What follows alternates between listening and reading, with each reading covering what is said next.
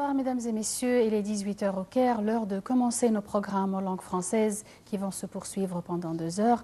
Tout d'abord, le volet politique de notre panorama.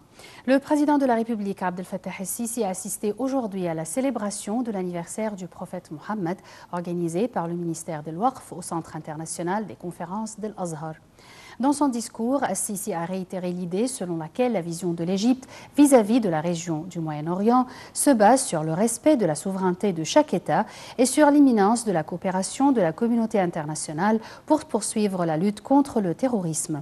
Par ailleurs, le chef de l'État a souligné le besoin d'une réforme structurelle compte tenu de l'impact des 6 ans qui ont précédé la chute du président issu du parti islamiste Mohamed Morsi, au cours desquels a eu lieu la révolution de 25 janvier.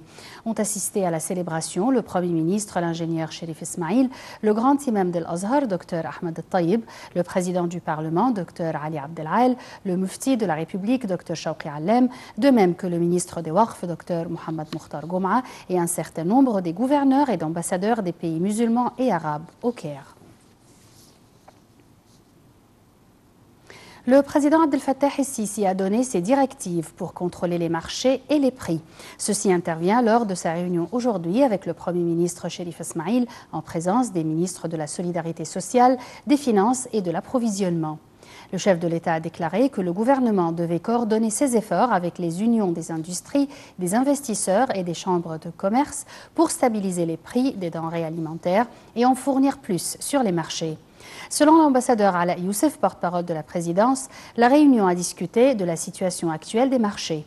Les ministres de l'Approvisionnement a passé en revue les efforts de son ministère pour garantir la stabilité des marchés et fournir les produits de première nécessité à des prix raisonnables.